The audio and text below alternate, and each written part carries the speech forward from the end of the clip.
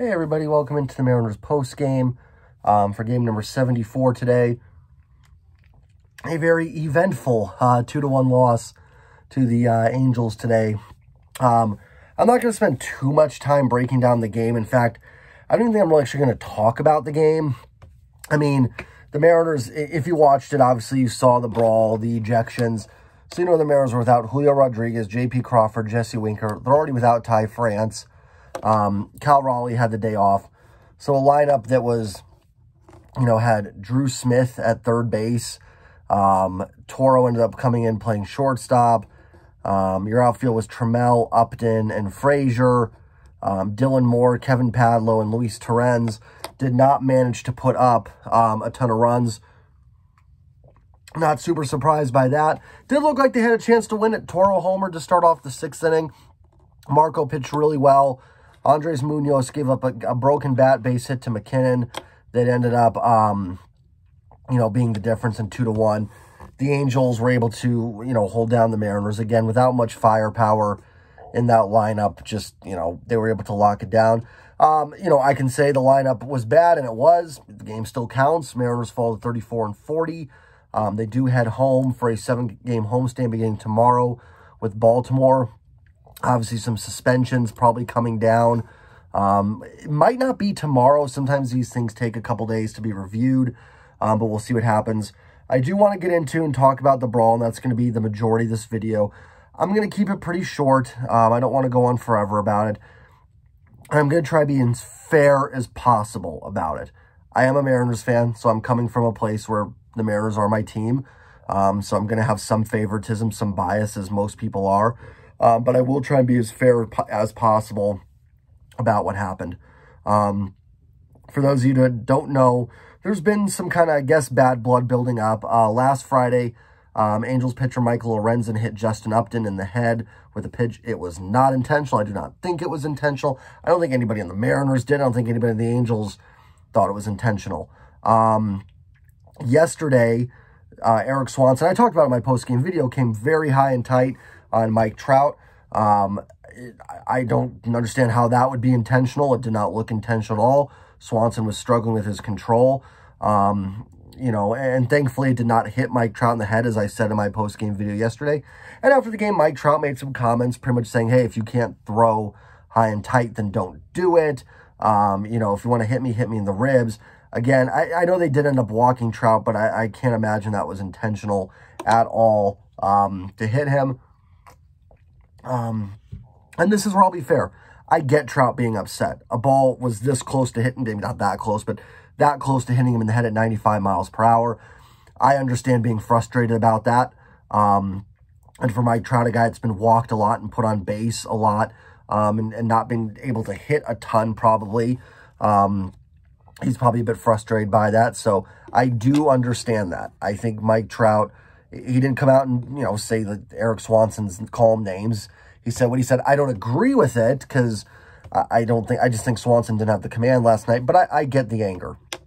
So the Angels announced that Jose Suarez would be the starter today, and then ended up going with the opener once to make the start. Obviously, I think everybody kind of knew what was going to happen. And the second batter of the game, Wantz threw behind Julio, and warnings were issued. The umps should have had warnings issued before the game. They kind of mentioned they didn't think anything of that Trout thing last night, which does go to show, again, that I don't think it was intentional. But all the signs pointed to this meaning something, and they didn't issue any warnings. So the issues were then the warnings were then issued after Wantz threw behind Julio. Well, come to the top of the 2nd inning, the opener Wantz still in there, and he hits Jesse Winker in the back. It looks like it's going to be calm. Winker's going to first, and then it looks like somebody from the Angels dugout, maybe Anthony Rendon, I'm not sure, said something. Winker went off, and the brawl ensued. And it was a melee, which ended up resulting in several 8 ejections total, both managers gone. I know for the Mariners, it was J.P. Crawford, who came in throwing some haymakers. Jesse Winker, who had a little parting gift for the fans as well on his way out. And Julio, he said he wasn't sure why he was ejected. I'm not sure either. Crew chief Adrian Johnson said it would be in the report, so I don't know. We'll see. And then Scott Service was tossed as well for the Angels. I know Phil Nevin was tossed. Raisel Iglesias, who just out of nowhere threw a thing of sunflower seeds on the field. I'm not sure what that was about. But he was tossed. Ryan Tepera wants the pitcher. And I think that's it. So my, as unbiased as I can be, thoughts on it is that I didn't really understand the Angels going for all the retaliation. I certainly understand standing up for Mike Trout in certain situations. But I don't think there's any intent in Swanson. I thought they were a little high on Julio. I know it went behind him, but I thought the pitch almost hit Julio was a little too high. And it should have ended right there. Like, okay, you know, they obviously were targeting Julio because they could have thrown at Crawford, didn't do that, and then they went after Julio. And then the opener was clearly someone that they were willing, kind of an enforcer in hockey, someone they were willing to have thrown out of the game. You know, and with Watson, they brought Suarez in after he hit Winker. You know, I always try and see both sides of it, and I certainly, everybody's going to defend their team, and I'm going to defend the Mariners on this.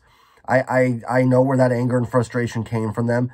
Maybe Jesse Winker could have held back a little bit, and you know, not so much for anything to it today, but avoiding a suspension. And it's a shame because Winker's probably going to end up getting the biggest suspension from this. But it was clear what the Angels were doing. I mean, Phil Nevin, obviously. And then when the brawl happened, if you notice, Trout and Ohtani are nowhere near the brawl. All the guys on the Angels that were in the brawl were relievers that if they get kicked out, they might not have pitched today anyways. And some coaching guys, or Anthony Rendon, who's out for the season. So, you know, if you just look at it at face value and Jesse Winker getting hit and going after the Angels like that, I would say Winker's in the wrong. But when you take it all into context and everything, and you factor in that Justin Upton was hit in the head, literally hit in the head last week, and there was no retaliation from the Mariners about it, I think the Angels overreacted here a little bit. I don't think there was a reason to, you know, I don't think there's a reason for any of it. And I do get protecting Mike Trout. I certainly understand that. And I even say, I understand Trout's frustration. Listen, I don't care intention or not. You have 95 going right here. You're going to be upset. We saw Bryce Harper and Blake Snell last night in the Phillies-Padres game. Harper knew it wasn't intentional from Snell, but he was still frustrated by it, you know, and calmed down. But it's understandable to be frustrated. But to have a whole day to plan this, and then just the kind of Bush League stuff of it, I think. It's just, you threw behind Julio. That should have been it right there. Like, okay, you sent your message. You know, no one got hurt. Message received. Let's move on and play a game. But I will say this, you know, Brawl certainly, you know, are I don't want to say, they can be fun. I mean, it's, you know, a little old school baseball. Never hurt anybody. Well, I shouldn't say that. People can get hurt, but just from the aspect of the Brawl itself. So certainly an eventful game, probably overshadowed the game itself. And I'm not trying to be biased. I'm trying to be very fair. I will call it the Mariners when I think they're dumb, which can be very often. My sports teams have a history of being dumb. In 2008, if some of you remember that the Rangers, Case and Gabbard, threw up high on Richie Sexson. It was almost in the strike zone, but it was just up high, and Sexton charged the mound out of nowhere on Gabbard. And I couldn't believe what Sexton was doing. The pitch wasn't even close to his face. It was clearly just to try and start something for a really bad Mariners team in 2008. You know, it was clearly just done to get the team going, which I get. Sometimes you got to do certain things. I know sometimes managers will get tossed to get the team rolling a little bit. And I thought Sexton was stupid in 08 for that. The pitch was nowhere near him. And I thought it was stupid. I thought the Mariners were in the wrong for the most part. And today, I think the Angels were in the wrong in this scenario. Again, I don't mad at Mike Trout for being mad about the pitch. While I don't think it was intentional, I understand the frustration. But, you know, if you're someone like Justin Upton, you got to be sitting there going, man, I took one off the head. And now we're getting thrown at. So, you know, at the end of the day, it is what it is. I hope it's done. I know it makes for entertaining TV. And you might get a little better ratings on the next time these two teams play. And it does make it a little more fun in that aspect with the rivalry. But I hope it's done. I mean, what's happened has happened. You know, it's a shame. At the end of the day, like, I do not want to see what happened to Justin Upton happened. Someone taken off the head. I said last night, like, thank God that ball missed Mike Trout's head. I don't want to see Mike Trout get hit in the head and get hurt. He's a tremendous player and a joy to watch. I don't want to see that happen. And I don't want to see Julio get hit for something. Julio's a great young star, and they know they ended up hitting him, but it was up high. It could have, and I know the pitch that hit Winker wasn't exactly 100 miles per hour, but you know, it can just lead to stuff that is unnecessary. You know, if you really want revenge in sports, go win the game. And I guess to the Angels' credit, they did. They won the game. So, you know, that's probably the best revenge you can ever get on a team in any situation, is beat them on the field. Someone's talking trash to you. If you're in football and defensive back, you're a wide receiver, defensive back's talking trash, you want him to stop, beat him. You know, I bet Jerry Rice didn't have too much trash talk to him because he went out there and beat you. But yeah, just kind of my thoughts on it, you know, a little bit scattered. Like I said, I try to be fair on it. I certainly do want to look at, you know, all sides of the angle there. I do think it was a little ridiculous how the Angels went about it, though. And I do understand the frustration of Mariners. Fun story, someone ordered a pizza for Jesse Winker. I don't remember the name on Twitter, but she ordered a pizza for Jesse Winker. And then, you know, all Mariners Twitter pitched in and gave a tip to the Uber Eats or Postmates, whatever it was, driver that delivered the pizza to Angels Stadium. So I hope Jesse Winker got that pizza, and I hope the guys were in the clubhouse enjoying a pizza pie. You know, unfortunately for the Mariners, it's going to lead to some suspension. So the lineup's going to be a little thin coming up here, and they've got 7 games they really need to take advantage of with Baltimore and then 4 against Oakland coming up. You know, and they could really use the bats, and hopefully, you know, games they need to win. Another 7-game stretch where they need to go like 5-2 to get back in this thing, which I think would actually put them, no, that would be at 39-42. So get them back close to 500. So, as far as baseball is concerned, like, the most important thing here is the Mariners finish up a 5-1 road trip. They took 2 out of 3 in this series. Again, you know, it stinks that they lose the last one. But had they lost Friday, let's say this was the Friday game, and then, you know, Friday's game was yesterday, and then yesterday's game was today, we'd all be super happy about this series, going, man, what a road trip for the M's. Like, and they finished up with 2 straight wins. It's always unfortunate when you lose the last one, but, you know, it happens. So, a great road trip for the guys, 5-1. Even today, with that literally a AAA lineup, you know, Marco gave up the home run to Rengifo, which was a good pitch. Rengifo just went down and got it, changeup golfed it out. And then McKinnon had a broken bat single. They were close. They almost did it 1-0 with that lineup, and it would have been a sweet victory, I'm not going to lie, had they done it.